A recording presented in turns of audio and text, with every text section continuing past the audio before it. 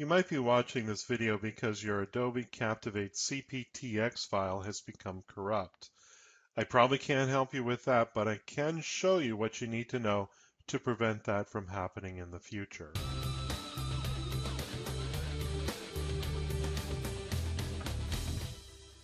Okay, so I have this project open and, for argument's sake, let's say I've been working on it for weeks and weeks, and I'm just about ready to save it and go back to my additional work here.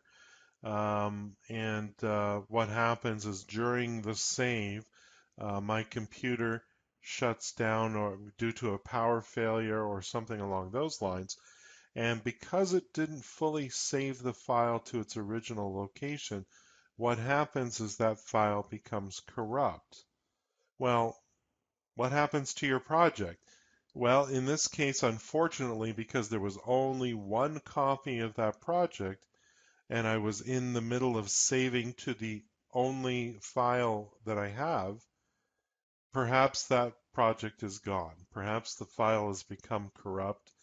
You may be able to work with your IT department to recover some of it. But the problem is that there's no backup created. So it's important that you set up a feature that's built into Adobe Captivate that does exactly that. It backs up and makes a copy of every save that you make.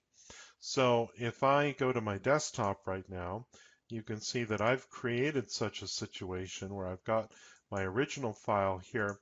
I'm going to actually delete these and kind of show you what happens with Captivate. I'm just going to resize my Captivate window so you can see my desktop at the same time. So there's my project there, and let's say I'm working on this for the very first time. I'm going to simply hit Save As, and we'll put it on my desktop so you can see it there. And we're going to call it demo.cptx. And what that does is it, as you would expect, it creates a file called demo.cptx. And that's fantastic. But if you enable this feature that I'll show you about now, if I click on my Edit drop-down menu and go down to Preferences, take a look under the category of General Settings, you'll see an option to generate a project backup. Make sure that's checked off, and what's going to happen is on all subsequent saves, it's going to make a backup of the current file and then save over top of the original file.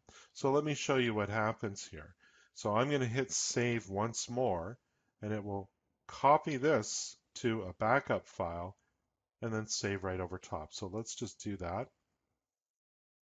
So there you can see that it's generated demo.cptx.back, which is fantastic. So this represents the condition of my project prior to the most recent save, and this represents my project including the most recent save. So if, for example, I was to make some changes to this project right now and then hit save, and suddenly my power went out or suddenly someone disconnected my external hard drive for some reason, nothing's lost. All I need to do is delete the now corrupted file, which I'll just do that by throwing it in my recycle bin. And then we're just going to hit F2 and rename this file to be .cptx. It's going to get a little warning here saying, are you sure you want to change this file extension? I'm going to say yes. And now I have not the most recent save, but the one before. So as long as you're saving, let's say every 10 minutes or every 30 minutes or every 15 minutes, you're only going to lose that amount of information rather than possibly weeks or even months worth of work. Guys, if you like the videos that I produce for you, I encourage you to subscribe to my channel. And if you thought this video was useful or helpful, go ahead and give me a thumbs up.